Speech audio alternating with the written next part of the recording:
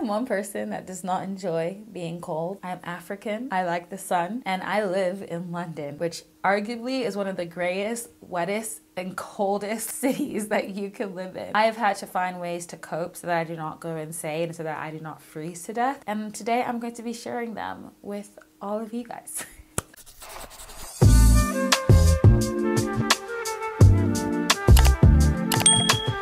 Hey guys, it's Ifeyinwa. Welcome back to my channel, or welcome if this is your first time here. I know that this video is a little late. Ideally, this video should have gone out around November-ish, to be very honest. But if you live in London or if you live in the UK, you know that it's never too late to be prepared for the cold weather. Apparently this week we are getting ready for another frosty season. It's going to be close to 0 or maybe even under, who knows. So I thought that I would quickly try and get this video out for all my fellow warm-blooded people out there that do not like to be cold. This is the video for you. This is the video that I wish I had watched years ago. I think it would have made my life a lot easier. But here we are. It's never too late to learn something useful. If you found this video useful or if you enjoy it, give it a thumbs up. If you like the vibe, please consider subscribing. I make videos on fashion, beauty, and lifestyle 3 times a week with weekly vlogs on Sunday. I would love to have you join my family. All right, so these are all of my warm winter fashion essentials. As usual, links to everything will be left in the description box below. So if there's anything that you like the sounds of, definitely check that out. We're going to start from like the innermost layer. So let's start off with our undergarments. One thing that's been the biggest game changer in my body temperature is thermals. I have a couple to show you, but honestly, thermals are not really that sexy. So I don't know if I really should be exposing myself like this, but my favorite ones have been from Uniqlo. Uniqlo has this patented technology. I don't really know how it works, but it is so clever. So the Heat Tech range comes in so many different colors. It comes in tops, it comes in trousers, and essentially they're just made from this super thin, I don't know if you'll be able to see how thin it is, but it is so thin, and I still don't know how this technology works, but for whatever reason, it's just able to, I guess, trap in your body heat. I have this black crew neck, which is great for layering. I wear this pretty much underneath anything that I can get away with this time of year.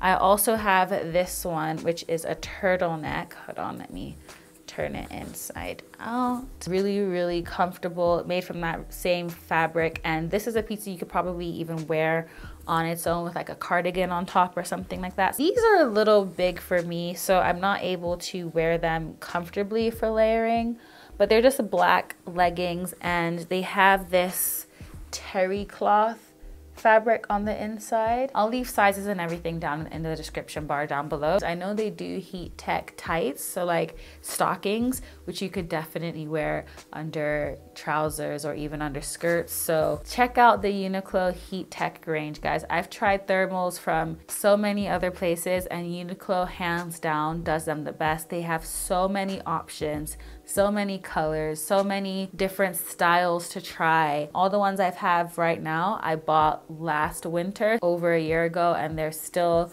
amazing. They wear well, they wash well. This is obviously not sponsored. The second thing I wanted to talk about are woolly socks. I feel like I've mentioned these before. I'm pretty sure Uniqlo also does their Heat Tech socks, so that might be something that I decide to look into this year. However, all the woolly fuzzy socks that I have in my collection, I've gotten from Primark, and to be honest, they've lasted very well. The only pair I have to show you are these sage green ones because I actually am doing laundry at the moment, but they're coming up as a different color right now. Yeah, that's a little bit more accurate. But yeah, essentially they're just a pair of, let's see if it'll focus on me. Yes, essentially they're just a pair of woolly socks. I love thick woolly socks. They're great for wearing with boots. They're great for wearing just around the house. But with these socks, guys, like they're so good. I know some people even double up their socks around this time of year. So definitely just think about layering pieces. That is something that you will hear me talk about a lot. So those are all the undergarments I wanted to talk to you guys about. Now let's go on to the things that you would wear on top. So your knits and your actual clothes. So for me, I think this is where it's really important to invest in quality materials, invest in quality fabrics. I know it can be expensive, but I will give you all my tips on how I've been able to get really good quality cashmere and wools in particular for a good price point. So this piece I'm wearing right now is actually also from Uniqlo. I know, like you would think that this is sponsored, but it's really not. This is a cashmere turtleneck jumper, and I will link it down below. For a 100% cashmere jumper, this is one of the most affordable ones that I found in the market. Again, comes in so many colors, so many different styles, but I love a classic turtleneck. You know what? Let me actually Google what it is about cashmere. Why is cashmere warm? Okay, so cashmere is essentially the finest and softest and warmest yarn and helps to maintain your natural body temperature, meaning it keeps you warm but not hot. It is also naturally absorbent, which lets your body breathe. As the fibers of cashmere are much finer than wool, cashmere is better at trapping heat without adding extra weight or heaviness to the garment itself. That's a little bit of background because I've never really taken the time to research why one is superior to another. But starting from last year, I started to prioritize looking at fabric compositions, and oh my God, guys, it's so true. I used to have a very similar jumper that was from Zara that I think was probably made from polyester, and when I tell you the difference, night and day, not in just the feeling of it. Obviously this feels softer, but it does keep me so much warmer.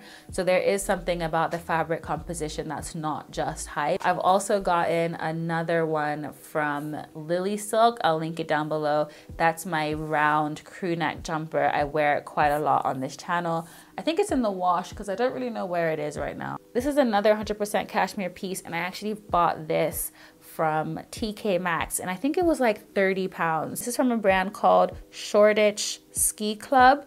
So if I can find this online, I'll also link it down below. So the second thing I wanted to talk about, footwear. I really got into boots this year. I'm going to show you a really inexpensive pair of boots, and I'm going to show you a more expensive pair of boots, and we can talk about warmth, okay? Because that's what this video is about.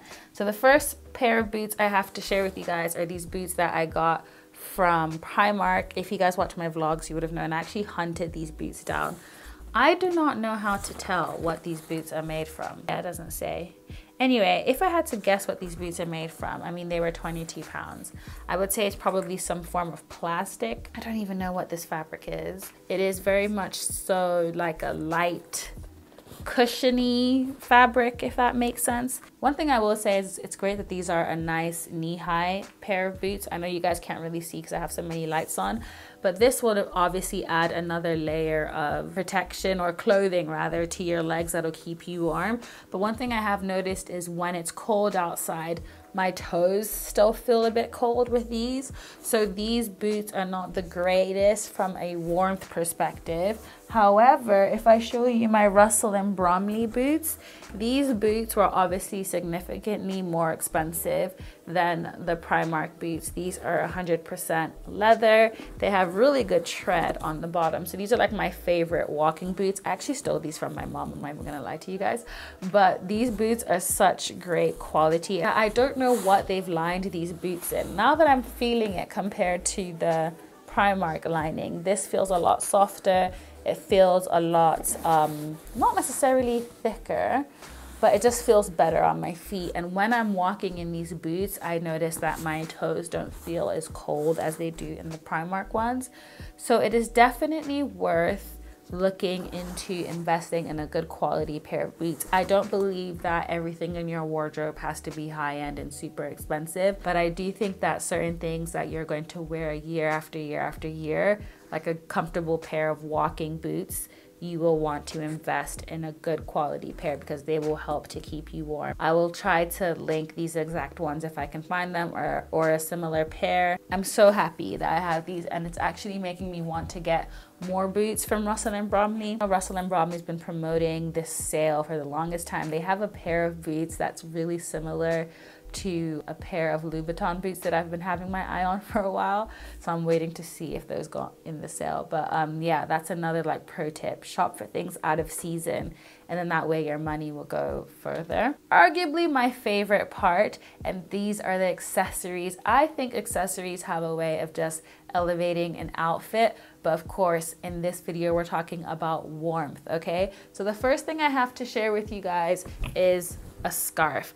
I am not the biggest scarf lover, I will say, but scarves really help to keep your neck warm, and that's really important. So this one I'm going to show you, I actually picked up from a brand called CASHMERE, and I got this in Berlin actually, and you can see the fabric composition right here is 50% viscose, 20% wool, and 30% cashmere. So I was actually talking to the owner of the shop, and he told me that they have 100% wool scarves, and then they have these ones, and when I felt these ones felt softer, and he told me it was because of the blend of the viscose in it, I think he said, or the cashmere, I can't remember, but he said that there was something about this blend that felt softer than a 100% wool scarf. They didn't have a 100% cashmere scarf anyway, but I like it because it's plain, it's very warm, it's very easy to just throw on top of anything, and because it's black, it goes with everything. The real way to wear a scarf in order for it to be warm is to wrap it around your neck, and that's just the truth,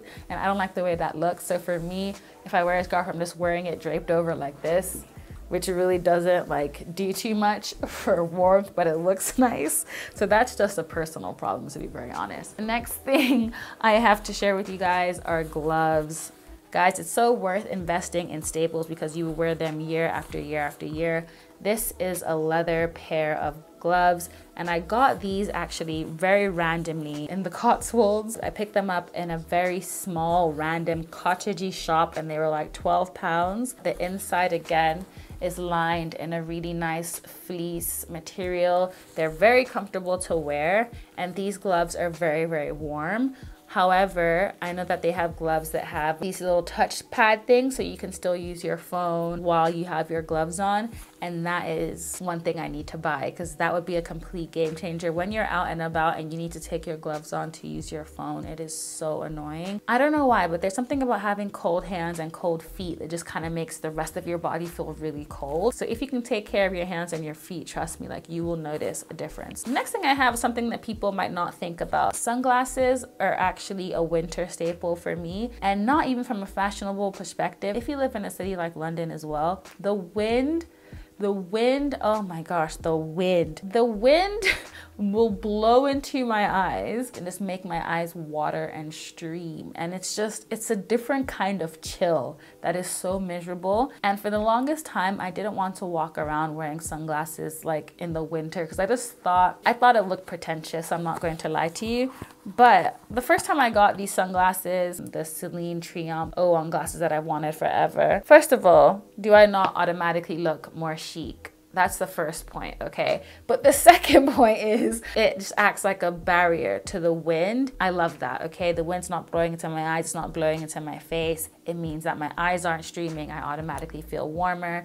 And honestly, I have no apologies, but get yourself a pair of good sunglasses. They will help protect your face from the elements, okay? The last accessory I have to share with you guys are hats. Hats, again, will do wonders for you from a fashion perspective. I love a good hat, but they actually are great for warmth as well. I like a wide brim hat because I feel like, again, it has a way of just like covering you and cocooning you. This also helps to keep my ears warm. I know you wouldn't think so, but they do. Whenever you're wearing a hat out and about and you take off your hat, you realize how much warmth it's bringing to your head.